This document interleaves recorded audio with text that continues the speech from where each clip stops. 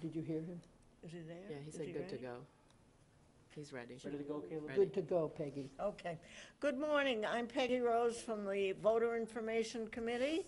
I'm here along with our chair, Chris Joyce, and this is has turned into an annual event that the Voter Information Committee does. We have the department heads that have articles on the town warrant this year to give a brief explanation, hopefully answer some questions you may have about the articles.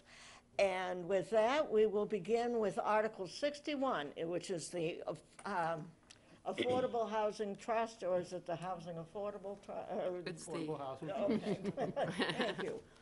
And we have with us today Pelinda Deegan. You're on the trust. Thank you. And we have Julie Kavanagh, the Selectman Board Chair, and they're going to speak to Article 61. thank you. Good morning, everyone. Good morning. My name is Pelinda Deegan. That's like Molinda, but with the letter P. I just wanted to add that it's a little different. I thought I hopefully that couldn't read helps. Chris's writing. I am the new housing coordinator. Again, thank you for having me in your panel today yes. to talk about Article 61. I'd just like to give a quick little introduction as the new housing coordinator. I've been in this role for about 2 months now.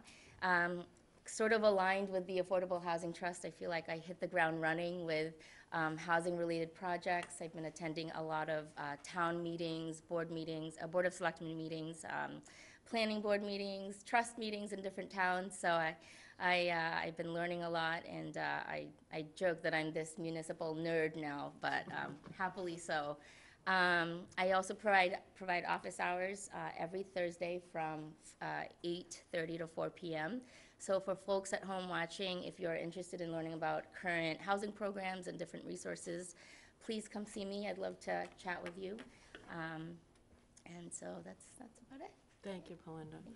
And to be clear, we're talking about Article 61, which is the Harwich Affordable Housing Trust list of the town properties to designate as affordable.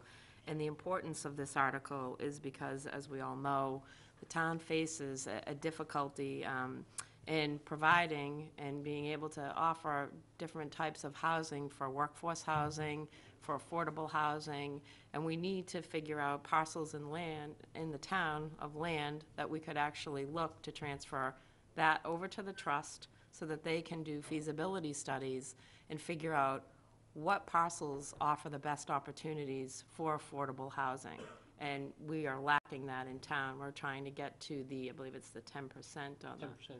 right. And so any opportunity we have to identify lands that could possibly offer opportunities to create that's not only important for housing opportunities, but as we all know, we have an aging population and we are losing our younger population, and that is because they cannot find affordable places to live.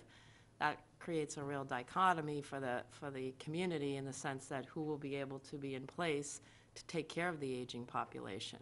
So this article is extremely important. What it does is outline the properties that we're going to be looking to transfer over to the trust to create those feasibility studies, and from there they'll identify the best way to move forward. So that's a pretty large overview, but an important one for everybody in the town to consider.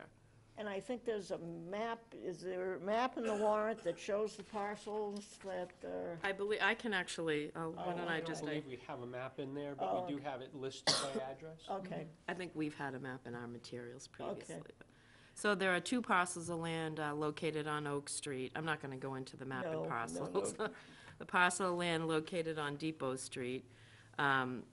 Then there's other parcels of land located on or near Zero Depot, identified as, and I'm again not going to go into all the details of the map and parcels, but 0 Orleans Road, 0 Depot Road, and then we have the others, 728 Main Street, and 265 Sisson Road, and I believe that's all of Yeah. them. Yep. So those are the parcels. yeah. No, and this is such an important issue.